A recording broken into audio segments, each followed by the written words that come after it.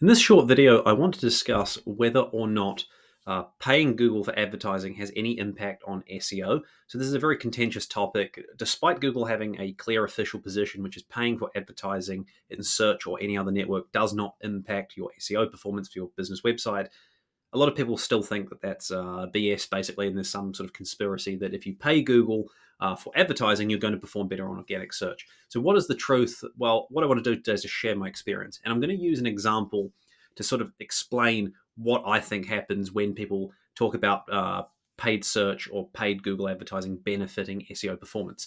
So as I mentioned before, the official position of Google is that paying for advertising in search or any other network as part of Google Ads does not have any impact on SEO performance. And I agree with that. I do not believe there is a direct relationship. If you are advertising in Google, that doesn't mean you're going to get a leg up in terms of your organic performance for the keywords you're targeting. But there is a indirect factor to consider, and this is where it gets a little bit more complicated. So I'll give you an example, and we'll kind of walk through this live. So what I've done is I've searched for luxury accommodation in Queenstown. Now, Queenstown, if you're not familiar with it, it's kind of like the adventure capital of New Zealand. It's very popular with tourists. Rich people fly in there on their private jets, and people come from Australia and Asia and all over the world to go to Queenstown to do all sorts of fun things like bungee jumping and luging and going blasting down the river on a jet boat. It's a pretty cool place. I've been there quite a few times, and Queenstown is famed for having some pretty good higher end accommodation as far as accommodation goes in New Zealand. So let's say that I wanted to do well in Google search for luxury accommodation in Queenstown. Let's just pretend that we're running this particular hotel here, the QT Queenstown. Now, I happen to know this hotel. I've been there in the past for a friend's wedding, actually. Lovely hotel. QT is like a good higher end kind of hotel brand. I think it might be Australian, but it's kind of besides the point. If I am QT Queenstown and I want to get people looking for luxury accommodation in Queenstown, well, obviously I'm advertising for that keyword. I've shown up here #1 for luxury accommodation in Queenstown. Now, showing up #1 for luxury accommodation Queenstown is not going to benefit my organic performance. This is very clearly an ad. You can see it says ad here. You can see the site links and so on. And actually, if you scroll down the first page of Google, you can see, at least for my particular search, that it's not anywhere on the first page organically. So it doesn't appear, does it, that paying Google for the keyword luxury accommodation Queenstown in the paid search context is having a direct SEO benefit for QT hotels. Where the benefit comes from is indirectly. And what I mean by this is I've just searched for luxury accommodation Queenstown. The first thing that's come up is QT Queenstown. It's quite a memorable brand name. Straight away, in effect, the results of this search with QT Queenstown being at the top have kind of planted in my mind the QT Queenstown brand as a luxury accommodation option in Queenstown. So when I'm researching for hotels to go and stay in a new location, I'll go through and make various searches. I'm not really a luxury accommodation customer, more, family-friendly accommodation or whatever the case may be.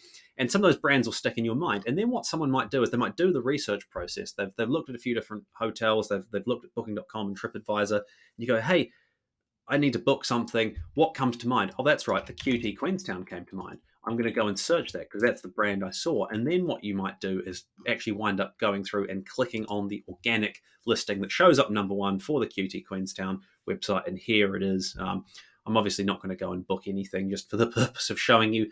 But the key principle here is that indirectly that appearance in Google search under the keyword luxury accommodation Queenstown planted the seed in my mind of QT Queenstown being a good luxury Queenstown accommodation option. And so then I've gone and looked it up directly. And I believe that's a lot of what happens with paid Google advertising. When you get this scenario where somebody basically goes and buys advertising and then they see an increase in their organic performance, probably what's happening is a brand effect, basically. Not too dissimilar to when businesses take out billboard advertising or advertising on the back of a bus or flyers or newspaper ads or TV ads or anything along those lines.